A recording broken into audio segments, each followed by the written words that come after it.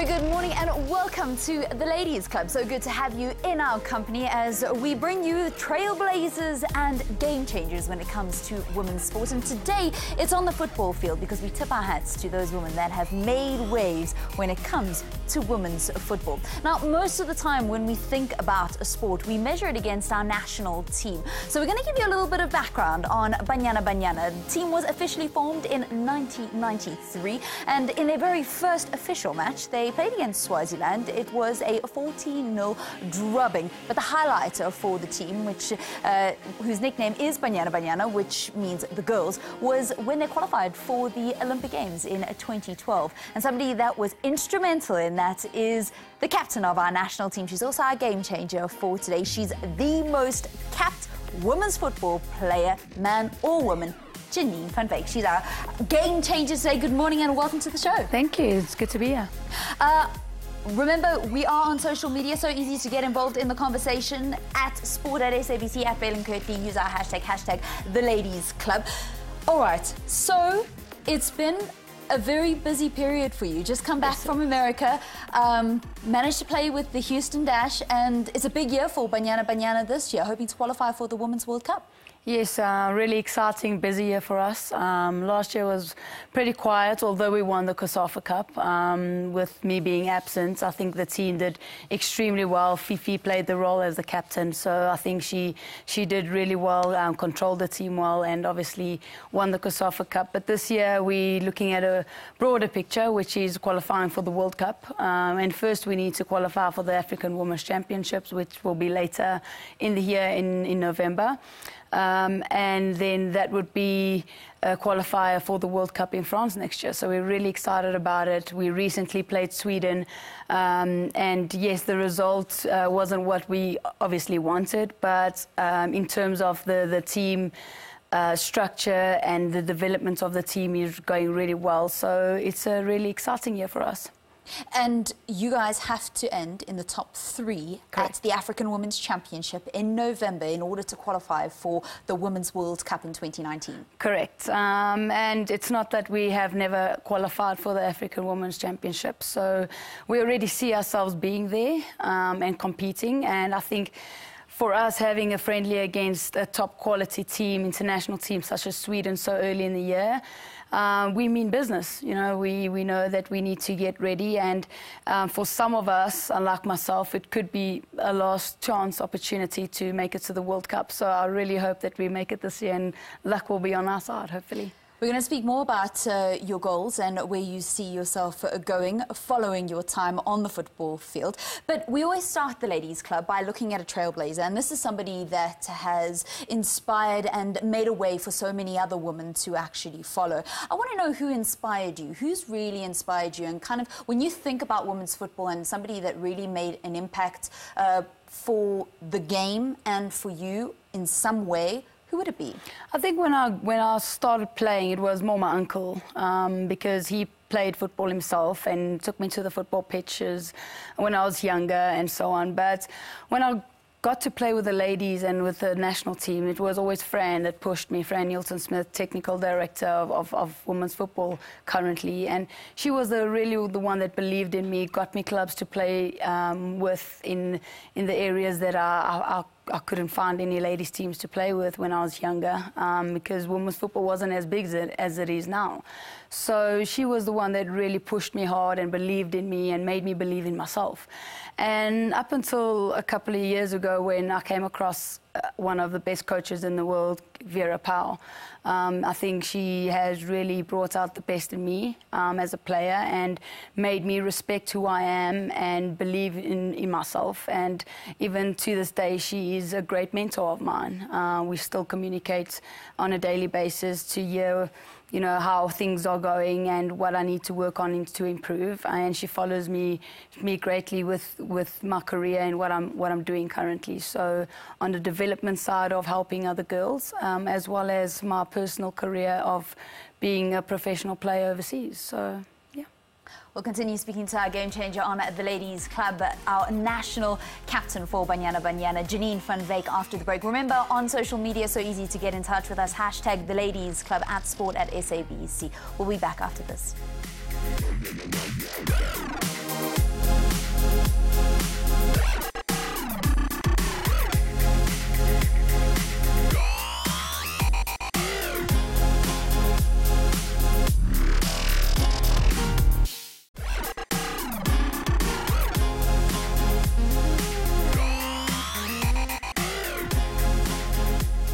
Welcome back to the Ladies Club. Our game changer for today is none other than Banyana Banyana captain Janine van Wyk. She's returned after spending a year playing in the Women's Professional League in America with the Houston Dash and some of the game's biggest names. She's now returned to South Africa and she's putting all that experience into Banyana Banyana, hoping that our national team can qualify for the FIFA Women's World Cup, which will be taking place next year. Our trailblazer, however, is from the game, but from America. She won an Olympic gold medal twice with her nation. She also won a Women's World Cup. Banyana Scurry, it was an unfortunate concussion that ended her professional career, but she had many, many years playing the game, over 150 caps for her nation and a number of accolades, and she's gone on to do so much more and actually be rewarded for it. So Banyana Scurry, a little bit of background on her. She pioneered the first paid professional women's soccer league as a founding player in 2001. For her impact, her activism and her achievements in 2017, she was inducted into the National Soccer Hall of Fame in America.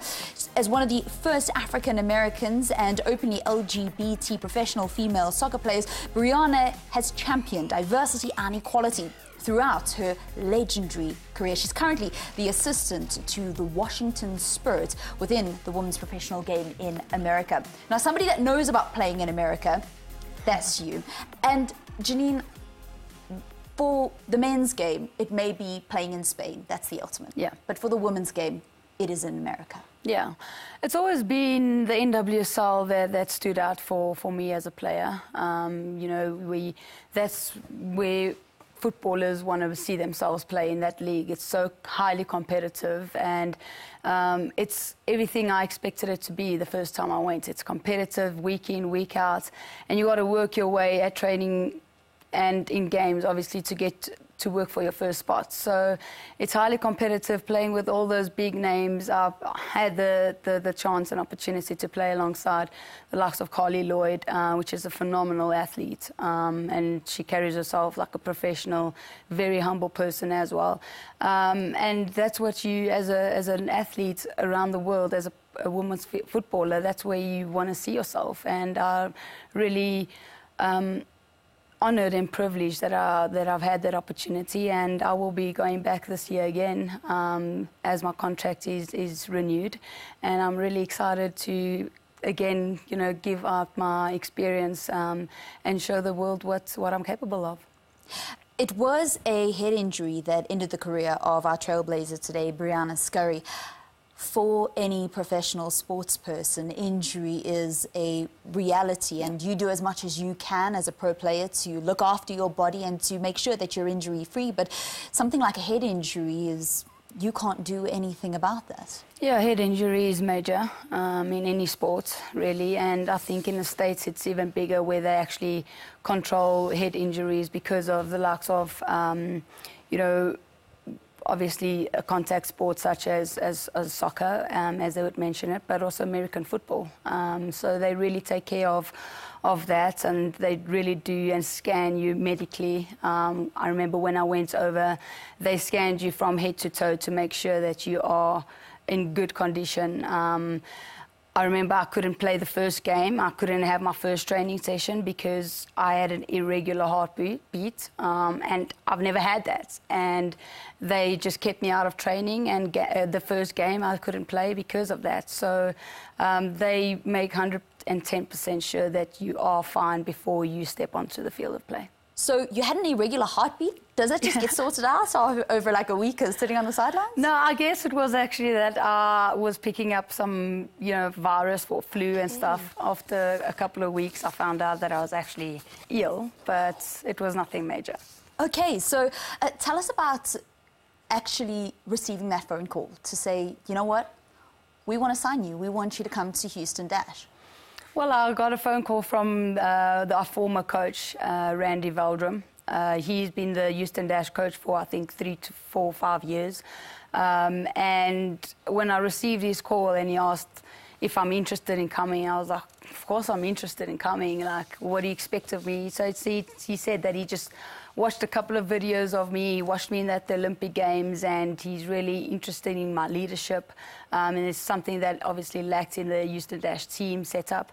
And he needed me for that. And I was over the moon. I was really excited. And finally, my dream came true, you know. And I've worked for it my whole life. I've dreamt about it. And I actually lost hope because I was 29 years old. And I thought, you know what, it's never going to happen. You know, I might as well give up. But with your passion and the love for the sport that you have so much, you just continue. And you get those days where you feel down. But you get those days that you really feel good, and no matter the age, I mean, if you look after your body and you are persistent in what you believe in, you would get there, and that's exactly what I did.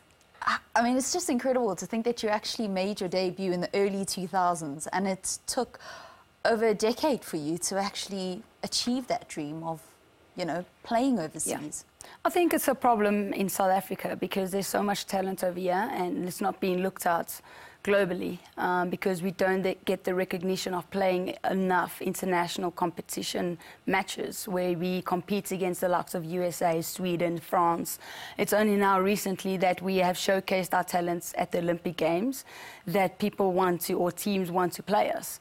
And before, no one really, it was only African teams that Banyana Banyana got to play. But yeah, so that certainly was a turning point for women's football. Definitely. When Banyana Banyana qualified for the Olympic Games. All of a sudden, everything changed. We thought, you know, this is our opportunity. Everyone's going to see what we are about. And the first Olympic Games, yes, we didn't do so well because it was our first time experiences. The second time, I think the team was more structured, organised. We had a professional coach come in, and we made a name for ourselves. Even though we didn't reach the stages we wanted to, we still competed against international teams that, you know, we competed against Sweden. Our very first game only lost 1-0, and they were the runners-up of the Olympic Games.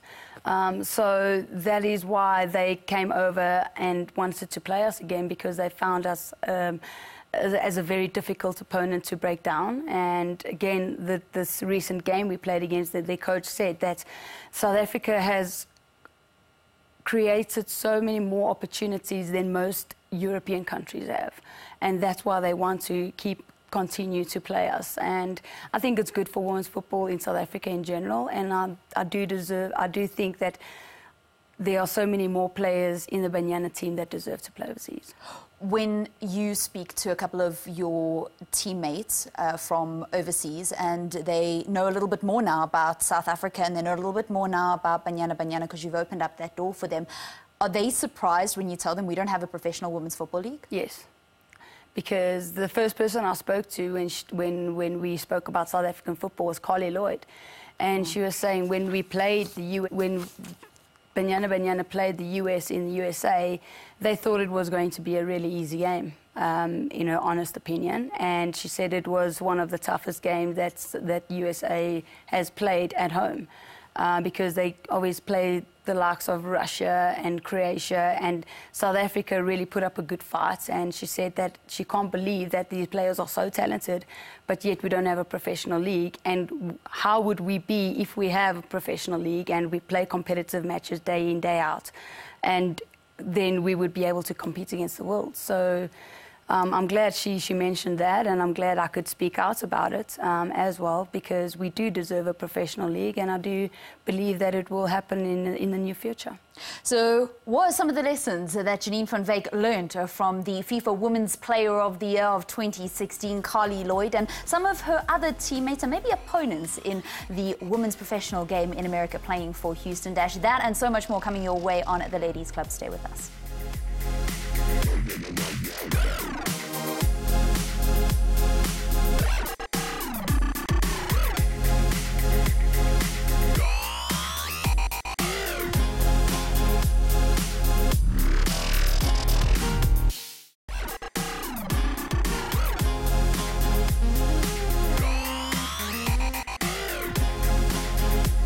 Welcome back. You're watching the Ladies Club. So easy on social media these days. On Twitter @sports@SABC, hashtag the Ladies Club. Same hashtag also on Facebook. We're chatting to our national captain for women's football, Janine van Wyk. Janine, I mentioned that we'd like to know what you've learned maybe from players like Carly Lloyd and some of the opponents that you've met in America.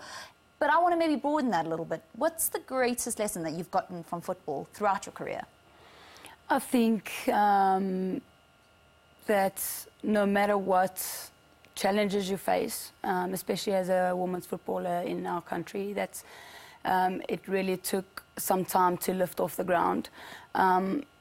I think just your passion and the love that you have for the sport never made me want to quit. There are so many girls that had an enormous amounts of talent, and they ended up quitting because they couldn't make a career out of playing the sport, and they needed to obviously uphold their families and needed to find jobs and quit the game. And that's the challenges that we face as female footballers in our country currently.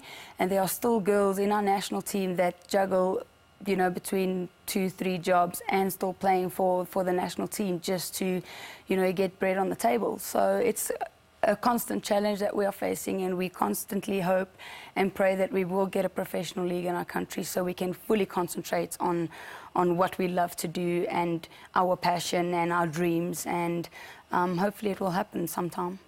The story of JVW in your story and in your career is an interesting one, because most people thought when you opened up the academy and when you opened up the team, became a player coach for the side, that maybe you were starting to wind down, because most people open up clubs or they get involved in a coaching perspective when maybe they feel as if now, you know, they've reached their peak as a player.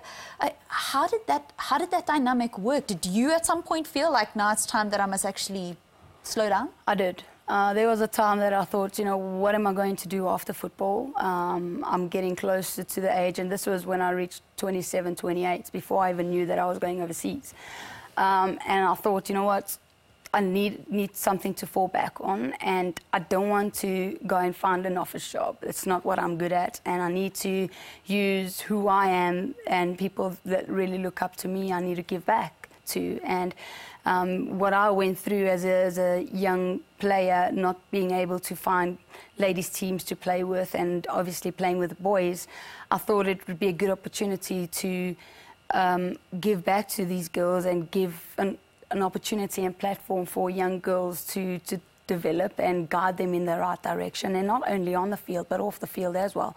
The challenges that they face are probably 90% of the time I have faced myself, so I'm able to help guide them in the direction I feel that they need to go in order to reach their dreams. And I feel women's football is growing by the day, especially in our country, and there are so many girls out there that are becoming interested in playing the game and obviously setting goals for themselves to be professional players, to play for the national team, to go overseas and make a career out of the sport. And I just thought by doing this and giving the girls a platform, I'm able to help them reach those goals. Could you have thought when you began what a success it would be?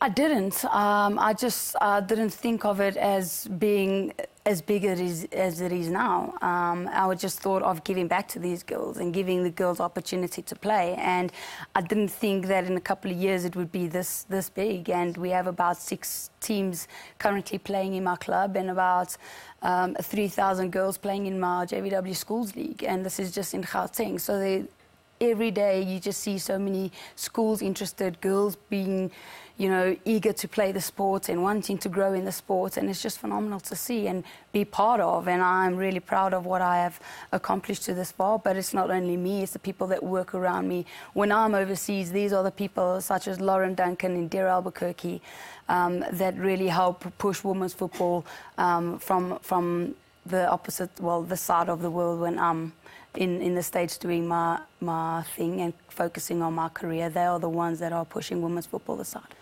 What has kept you motivated and kept you going to training? Because JVW was off the ground and, you know, things were happening. You were inspiring girls and the teams started getting bigger and you had to have different age groups and things were really happening. But you never stopped.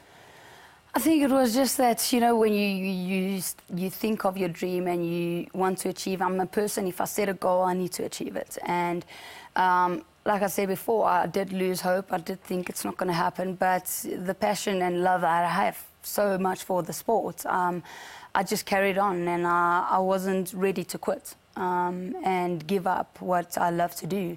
And obviously the people that are surrounded by you, that believe in you, that supported you, still support me to this day. And after my Houston Dash experience, I wasn't going to go back, even if they offered me a contract. But there's small little things that made me want to go back. People were saying, you are not done with your career. You still have so much in you. Why quit now?